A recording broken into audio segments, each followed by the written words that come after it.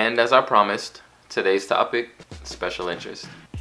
As a part of this series, I will be recommending documentaries and books and magazines, pamphlets. As for today's source material, we'll be looking at a book written by Tony Attwood, The Complete Guide to Asperger Syndrome.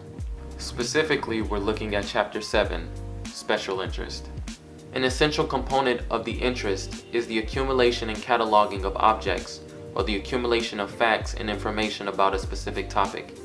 The special interest is more than a hobby and can dominate the person's free time and conversation. So, Tony Attwood goes on to explain the difference between a hobby and a special interest. And as he explains, when you're dealing with someone with a special interest, they'll overindulge in it. This is definitely true of myself. I record music, and when I'm recording music, I don't eat or sleep or pee.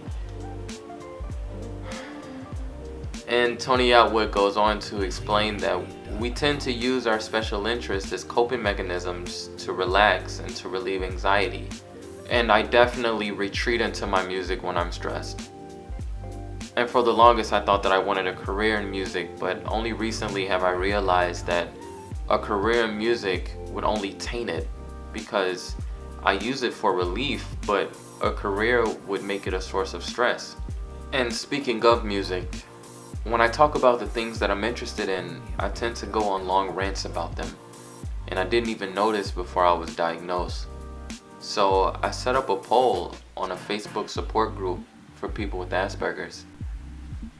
Compared to the number of us who are aware of it while we're doing it, overwhelmingly it seems that most of us aren't aware until either afterwards or until someone mentions it.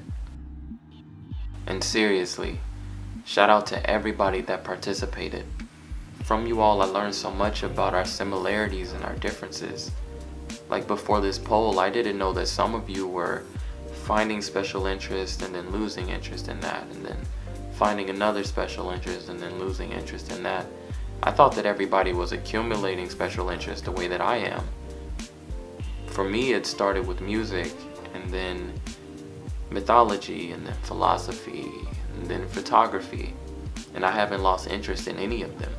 So leave a comment below and tell me what you think, and I'll see you on the next episode.